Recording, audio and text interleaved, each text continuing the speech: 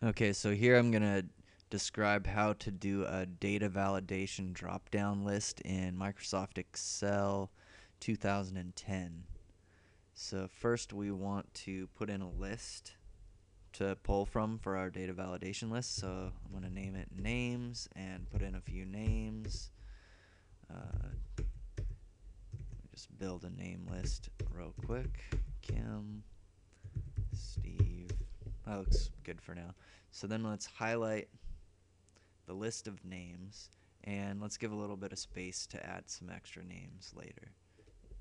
So we're going to go up here and we're going to give it a name. We'll call it names, and then go to the report, and let's go up here to data validation, and drop this down to list, and source is equal to names. And now you can see we have our list of names. This is a simple validation list.